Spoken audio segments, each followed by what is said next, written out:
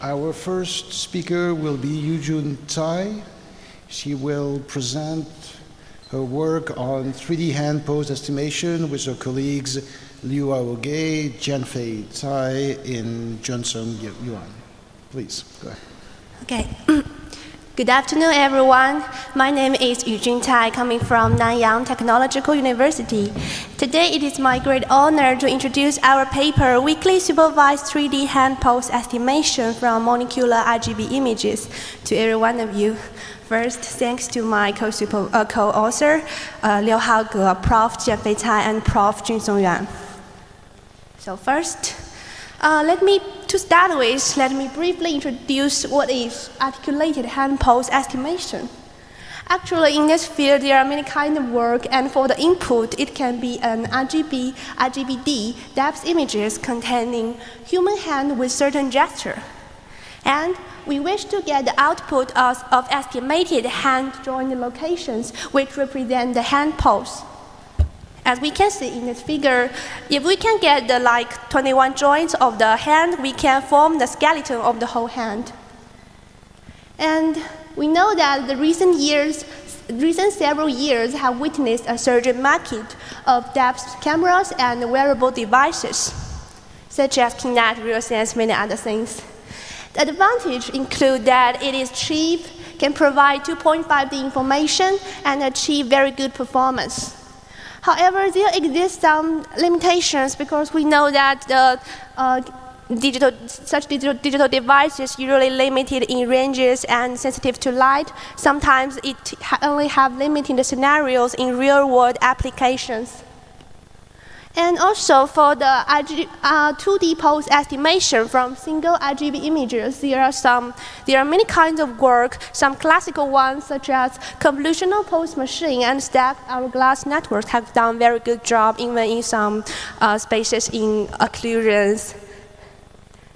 So, since there are many works for 2D pose estimation, we wish to think of another more challenging work. Can we predict the 3D hand pose from monocular RGB images? We know that there are many color images in our daily life which are commonly used. And if we can get an RGB image from single camera, can we predict the 3D skeleton results? However, we know it is a quite challenging work, and one of the most challenging point is that insufficient data sets. Take an example at the picture we can see. Actually, for our human eyes, although we can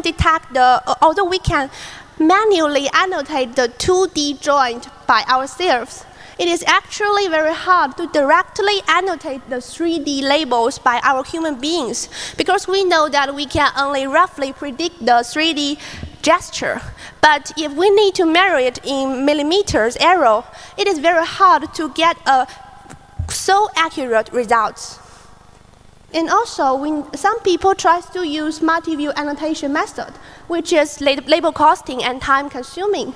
And the reconstructed 3D labels may not be quite perfect and require further calibrations to use. Also, some people tend to solve this problem in another view. If we can render some synthetic data set, we know that we can have some hand models, and we can project into different viewpoints, add different backgrounds, and get some data set. However, although it can get perfect 3D annotations, it is a little bit different from real ones. As we can see, the first row is a synthetic data set, and the second row are some samples of real images. We know that actually the texture, the lighting, and many other things are a little bit different, which means if we directly use the things on the synthetic data set, when we apply it to real ones, it will be a little bit different. So, based on our observations, we can find that for RGB-based approaches, it lacks real data set with accurate 3D annotations, and exists domain gap between synthetic and real data. We also find that for depth-based approaches, it can get relatively better performance because we know that we get more information in the day dimension. And also, However, the disadvantage is that it is limited in application scenarios. So what can we think? It is natural to think of this question. Can we do RGB-based 3D hand pose estimation without complete 3D annotations and take the advantage of depth-based methods, which means if we can combine the advantage of them and introduce something else? So to explore this question, I will first introduce some traditional fully supervised flow for 3D hand pose estimation. Since we know that there are many 2D pose estimation, many work choose to use a two-stage network, which means we can first get the 2D results and then get the 3D results. And we can add supervision on the 2D labels and the 3D labels. We know that the accurate 3D labels are actually very hard to get, especially in real-world scenarios. So this is a question that, is it possible to do 3D hand pose estimation without 3D annotations? Actually, we know that it is very hard because for CNN-based network, we need supervision, we need backpropagation, loss function. So 3D hand pose should be supervised by some certain constraints, right? Now we think of another question. What else can we leverage to constrain the 3D pose? So we know that there are many kinds of depth-based approaches which indicate that there exists some correspondence between the 3D pose and the depth images. So we think that maybe depth maps, which can be easily captured by digital devices, can serve as weak constraints for the 3D pose. So it is very easy to think of another pipeline that if we get an RGB input, can we get the 3D hand pose and then generate the depth images, and we add constraints on the generated depth map. And then we can control the 3D hand pose by backpropagation or other things. So based on this, we introduce a definition of weak supervision. Say if we can add loss on the reference map instead of directly using 3D annotations. And there's another question. Is this enough? If we only use RGB and depth enough for this work? Actually, there are some other questions. How to get the relationship between the 3D hand pose and the reference depth map. It is important. Although we know there are some correspondence, but we still need to know the relationships. And also, we need to ensure the output of the 3D hand pose to output meaningful 3D hand pose instead of some intermediate features. We know that if this is an end-to-end network and we need to output the depth maps, we need to ensure that 3D hand pose is just one intermediate output layer, and it can be any kinds of features. We need to ensure it is a pose, not any other features. So we think if we can leverage the synthetic data set because it has 3D annotations and can give us some guidance on these kind of problems. So to summarize, the system overview is like this. In this work, we propose a Weakly-supervised method leveraging reference depth map to alleviate the burden of 3D annotations, and we use synthetic data and real data for fuse training. Also, we know that it uses RGBD for training, but only RGB input for testing, which means it is still a monocular RGB input problem. So to briefly introduce the system overview, first we see that we can train the synthetic network in fully supervised method to get 2D results and 3D results, and we know that to get the input of the regression network is not only the 2D result, but also some features from the raw images, because directly use 2D to 3D mapping may get some ambiguous problem. And we found that if we directly use the pre-trained model to real images, the 3D output may not be quite valid. So to solve this problem, we use a very easy idea that we introduce a depth regularizer network which can learn the mapping between the 3D joints and the depth images. And we know that the 3D joints and the rough depth images have many similarities, both in synthetic and real data. So we share weights between the depth regularizer. And we also know that all the networks share weights between each other. And for the loss function, we know that the synthetic for the synthetic data set, we get 2D loss, 3D loss, and depth loss. And for the real images, we do not directly get the 3D loss, but we get the 2D loss and the generated depth loss. Also, we know that during testing, the real images only go through the part of the network in the dot blind box, which means it only gets an RGB input and get the 3D output. And both synthetic and real data are utilized during training stage for fuse training.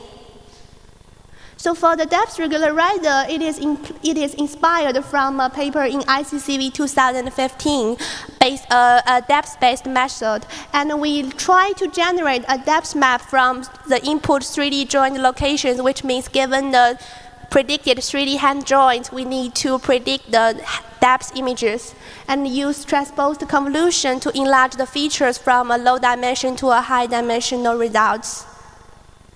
And we also show some visualization analysis. For the skeleton, there are 4 columns. The last column is the ground truth of the 3D skeletons. And the first column is we use the model directly trained by synthetic data set. It is not very accurate, right? And then we try to add the 2D supervision on it. It works better. And then the third one, we try to get the depth regularizer with 2D supervision on it. And we can find that by adding depth regularizer constraints, the 3D pose estimation results significantly improve the performance, especially in global orientations.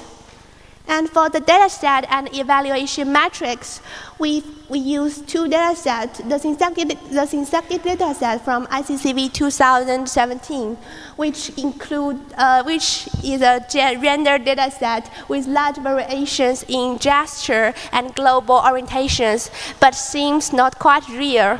And for the real images, we used a dataset from ICIP 2017 called STB. And we know that the 3D annotations are used for evaluation, not training. For the evaluation metrics, we use the AUC curve of the PCK score. In a word, the higher the curve is, the better the performance is. So we also show some quantitative results. As we can see, the highest curve is the fully supervised method, which means we get the 3D labels for training. And the second pink curve is the weakly supervised method we propose. And the third one is if we only add the 2D supervision. And the lowest green curve means we directly use the model trained on synthetic dataset. So we can find that fully supervised method is the upper bound of our evaluation, and the weakly supervised method is between the upper bound and the lower bound, which shows its significance. We also show some comparison with the state-of-art method, and the red curve represents our fully supervised method, and the pink curve is the weakly supervised method. We know that other curves are mostly fully supervised methods, so the weakly supervised can still work as a valid method, as a valid approach. We also show a quick view of our dataset results.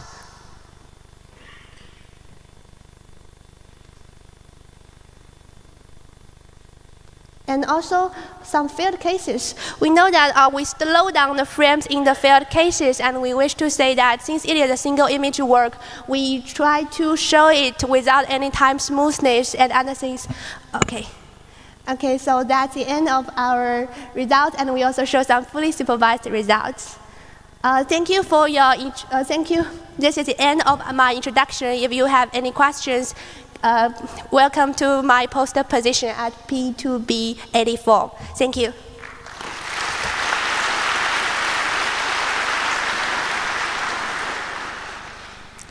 Thank you. Any questions? You use depth maps in your training, but these depth maps typically are noisy and have holes in them. Yeah. How does it affect? What do you do about that? How would it do better? Sorry? Sorry? I think your question is the depth map may be noisy, right? Yeah. Yeah, this is a very important part in our research work. So actually, we will first pre-processing the depth images to get first to get the method of the hand. And also, I think the noisy problem is a very important question in even some work in predict RGB to depth problem, the edges, the contours. Some people try to use some loss function which consider less on the edges. I think this is one point to solve this problem, but actually, I have to admit this affects the result. Okay, thank you. And I think we are out of time, so thank you again. Thank you.